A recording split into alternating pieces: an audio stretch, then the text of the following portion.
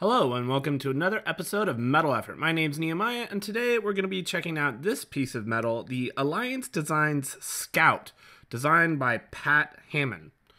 So this is on loan from the pass around group provided by the manufacturer. So I just like to give a thank you for them and passing the knives around to the group. It's a great chance for everybody to see the knives and decide if they want to pre-order it. Right now, you can pre-order this if you would like on Blade HQ. I know they're taking pre-orders. I'm sure most of the main places like Knife Center and stuff like that are as well. They are not sponsoring this. Let's get into some size comparisons so you can see exactly what's going on here. This is a very small knife. The blade length is 2.25 inches. The cutting edge is 2.125. So a very small knife. I just reviewed the Civivi McKenna, which is also a small knife, but still much larger than the little Scout here. So very small knife, something that you want to know going into it. I think the profile of the knife is such that it's kind of hard to tell how big it is just by pictures. So if you're not really paying attention to the measurements on the spec sheet on the websites, you might be in for a surprise when you get the knife. It is a small little knife. Let's get a quick measurement here. Such a small knife. This is going to be one of its better attributes. And so we're clocking in at about 1.6 ounces, incredibly lightweight, less than an ounce an inch, obviously. So good little measurement. The blade stock thickness is about 1/10 of an inch. Which is, pretty small, but considering you don't have a lot of height to get that grind down, it's not like crazy thin. So let's see here. You've got a grind that's just a little over 1/2 an inch, really. So it cuts like a normal knife, I suppose, in the sense of like the thickness behind the edge. It's a good size. It's a good size for sure.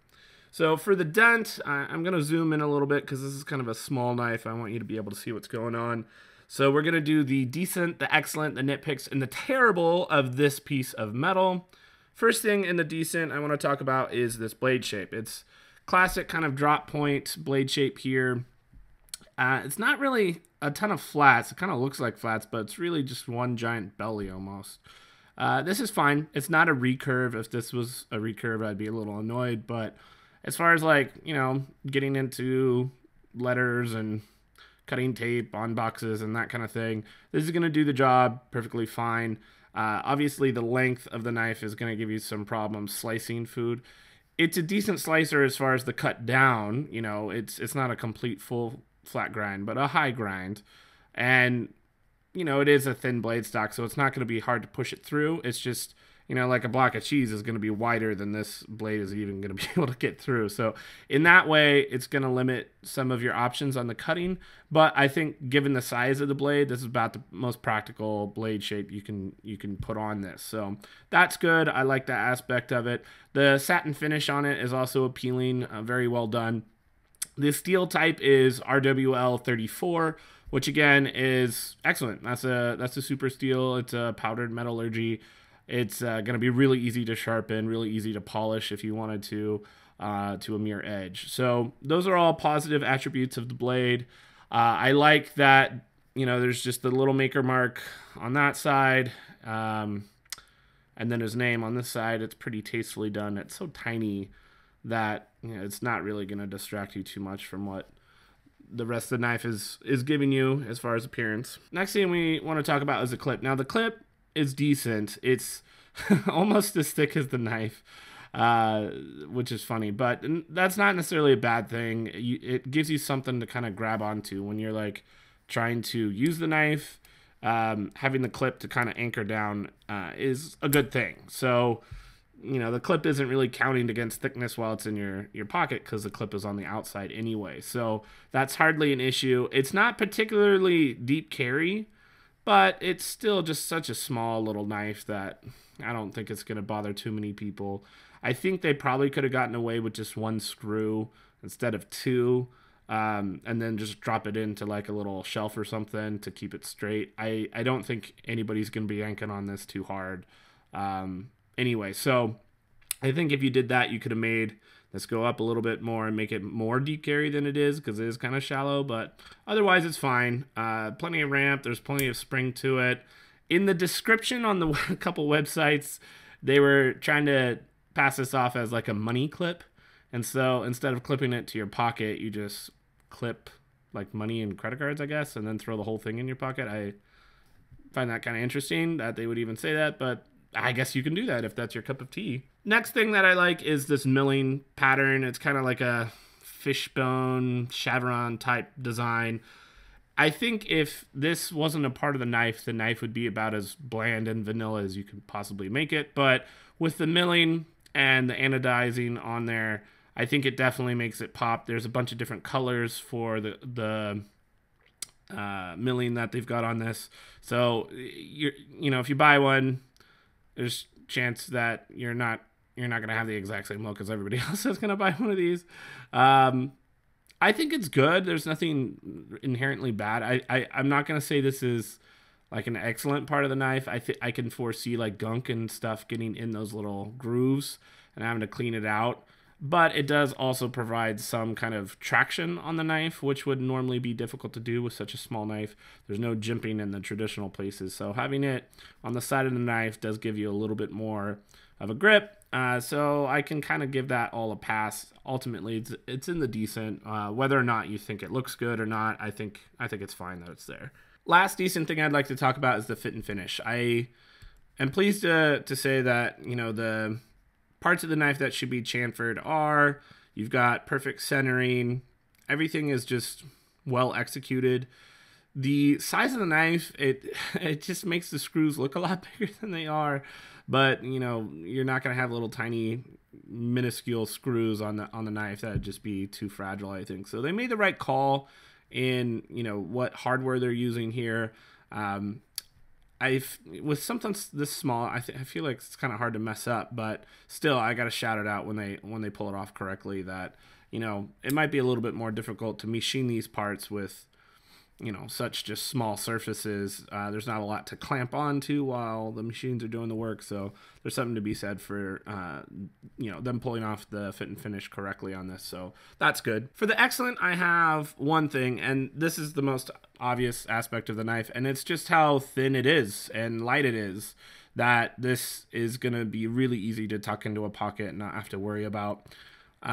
Personally, I like clipping it on my actual pocket. I don't want to just rolling around smacking into keys and whatever else I have in my pocket.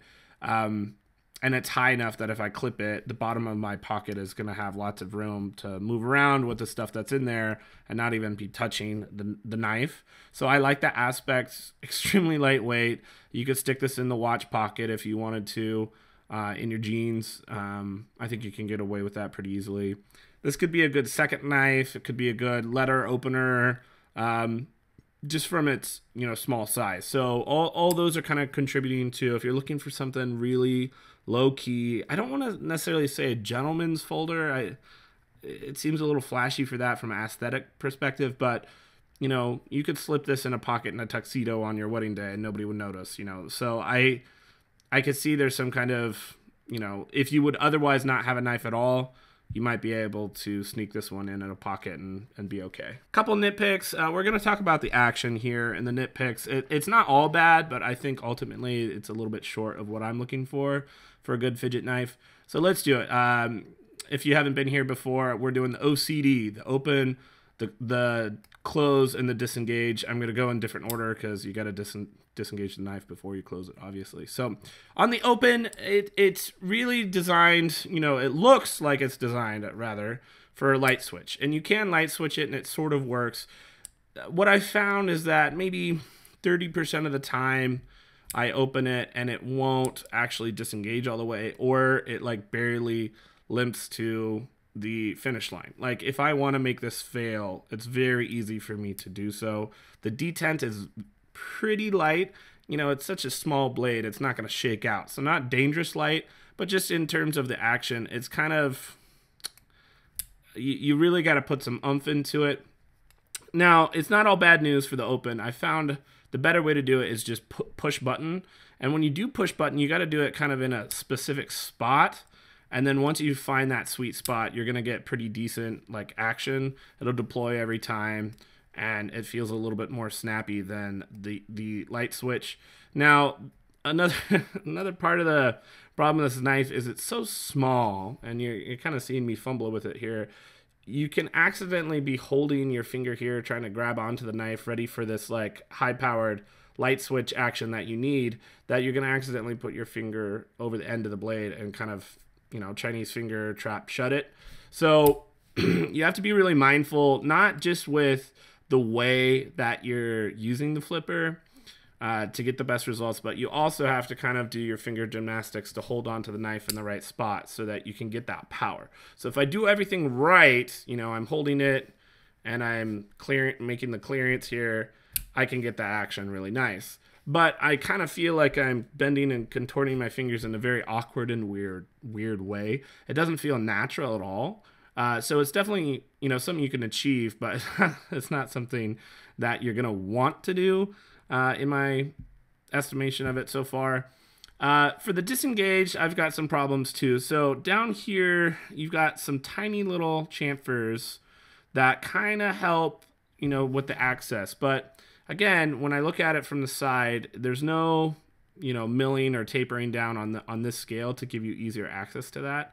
And because it's such a thin knife, when I'm kind of jamming my thumb in there, it's kind of painful, and not painful, just like, I don't know, it would be so much easier access if I can just either move this chamfer up a little bit higher so I can get some more leverage when I go, because if I actually do it where the chamfers are, I have to push really hard and far to actually break the clearance for the lock bar to disengage. So I'm finding myself having to go way up here to actually disengage it. So these are not giving me any benefit whatsoever, even though these chamfers aren't doing as much as I would like it to in the first place in terms of how deep or open it is on this side of the scale. So disengage is pretty low. There's no lock stick, so it's not like terrible, but it's definitely something I don't enjoy doing, you know, more than just when I have to. For the close,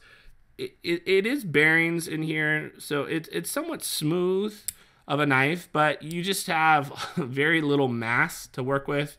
So as far as like it drop shutting, it's just not gonna happen. I mean, it's so light, it's so small, I'm just kind of closing it with my finger like normal. It's not the end of the world, but it's not something that I'm actually looking forward to playing with or fidgeting with. So this would be purely from a practical standpoint of, I need a knife, I need to be able to deploy it and put it away. It's okay, it's competent, I suppose. It's not blowing my mind with any kind of, you know, amazing action. This, you know, $70 Civivi McKenna is awesome. I mean, every single aspect of the action on this knife is better than this knife. The open, the close, the disengage, everything is like twice as good at least.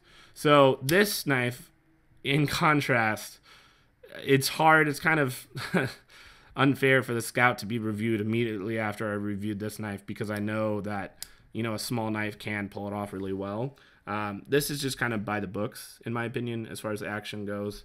Not really looking to stand out in its particular class. Last nitpick I have is just the ergonomics. Another unfortunate comparison for the Scout is that, you know, the McKenna is a much longer blade, you know, for sure. And, you know, I'll kind of zoom out here so you can see kind of the grip. This is great. This is comfortable. It's a full 4-finger grip.